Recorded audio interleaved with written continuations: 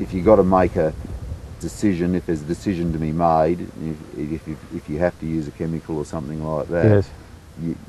because you can't swap from one system to another overnight, so it's a case of weaning a system off, and so you'll be cutting back your chemicals wherever you can, but also making the right decisions, you know, which are the most harmful chemicals, which are the least harmful chemicals to soil life, and you slowly start to turn the situation around.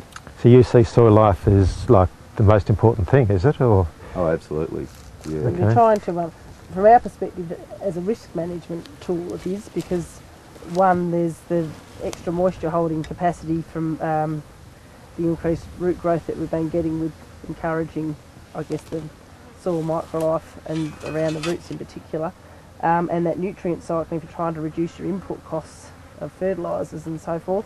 By having a good biological soil food web under the soil working for you, that nutrient cycling can happen, and then you're not requiring so much of the external inputs to get your plant to grow well and to grow healthily. So You'll find that there's something working for you without having to a lot of cost.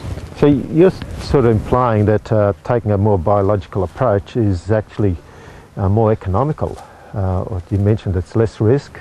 That could be more economical, just the fact that there's less risk, because less risk actually is a cost. There's a cost factor to risk. Absolutely. So in the 2 years that you've been here, what steps have you taken towards a biological way of cropping? Yeah, well, that's why you're on risk there, you know.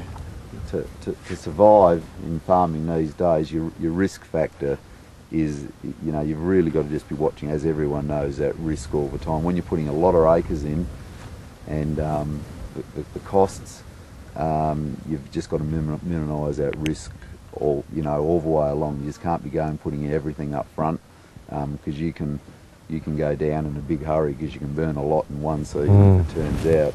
So what we've started doing is,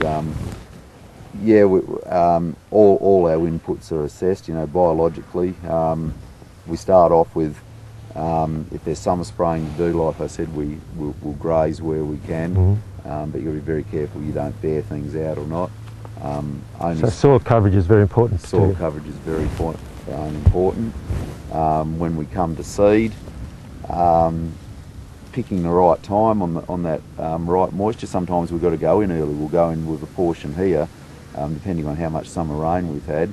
So one of the main things is keeping that soil cover, so that any summer rains on that, we're actually keeping the moisture where it falls, so we can actually hold that moisture there, so when we can take opportunity early sowing times here, going in with minimum tillage, and but then when we go in,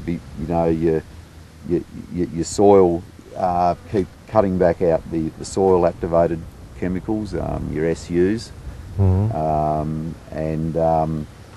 also what fertilisers, what nutrients you're going to put on. Everything that you put actually into that ground is not to be dehydrating to the soil. You know, you don't want high phosphoric acids and things like that going to the soil, which has a dehydrating effect.